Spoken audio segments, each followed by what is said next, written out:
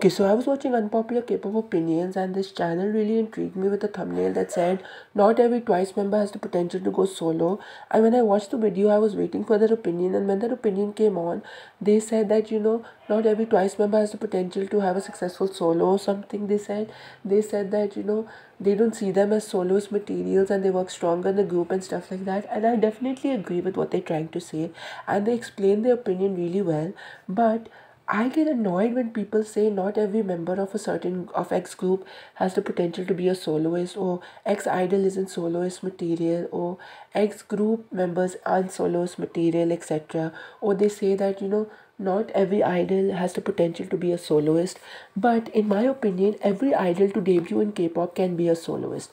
The reason being that not every idol will debut as a K-pop soloist. In the K-pop industry, you do dancing, singing slash rapping if you're a singer or a rapper, and you have stage presence as well while promoting on music shows. But for K-pop artists, not every K-pop idol will debut as a K-pop soloist once they, disband. They could go into other genres of Korean music, K-indie, K-ballet, K-chill, K-hip-hop, K-R&B, K-trot, etc.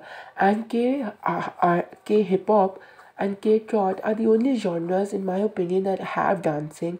K-hip hop doesn't have much dancing with their artists, but a couple of people from the K-hip hop genre, like Jesse and J Park, for example, they know how to dance. So there are a couple of K-hip hop artists who dance, but they don't focus on dance. And K-trot is kind of like K-pop. They have music where they dance to, where they have choreographies as well. Now, for all these other genres, K-indie, K-ballet, K-chill, K-R&B, K-hip-hop, K-trot, not every artist to debut in those genres promote on music shows, number one. They either get invited to sing on Arirang Radio, or they promote on other YouTube channels and stuff where they don't have to dance, they just have to sing in front of a mic. So K-pop idols do have the chance to be a K-pop soloist, and they can pull it off really well if they want to. They don't have to, only debut in K-pop, and they are not forced to debut in K-pop. They can do other genres of Korean music as well, one thing. And another thing is that for people who say X-Idol isn't solo superior, why do you all say that? Is it because you think that their solo song won't be good, that you'll find it underwhelming when they debut? They don't have to debut with an iconic solo song. They don't have to debut with a song that is super outstanding or amazing. They don't have to debut in K-pop. They can do whatever genre they want. They can do whatever song is comfortable for them. If they're good at doing ballads, they can do a ballad. If they're good at singing rather than dancing, they can do a more vocal-based song.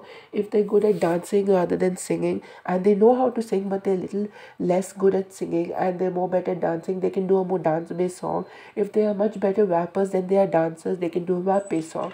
They can do whatever type of song they want. It's their choice, their opinion. They don't have to debut in K-pop only. They can do whatever type of song they want, whatever's comfortable for them. So for you to say that X idol isn't soloist material because you think that they're not good enough to be soloists, that is completely dumb in my opinion. Every idol has the potential to be a soloist. They just have to do a song or whatever, or a concept or whatever that is comfortable for them, and they just have to debut in a genre that is comfortable for them. If they're more interested in doing ballads and they're better at ballad songs, then they should debut in the K-ballad genre and be a K-ballad artist.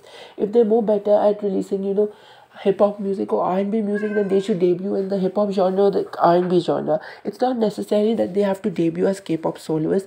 They have to do whatever genre they find comfortable, whatever song they find comfortable. If they're better at releasing more chill-based songs rather than iconic, fast-paced music, or music that would not fit their vocal ranges, then they should do it. They don't have to do something amazing or outstanding to get noticed. They should do songs that are in their vocal range, that are comfortable for them, that is in a genre they are comfortable with.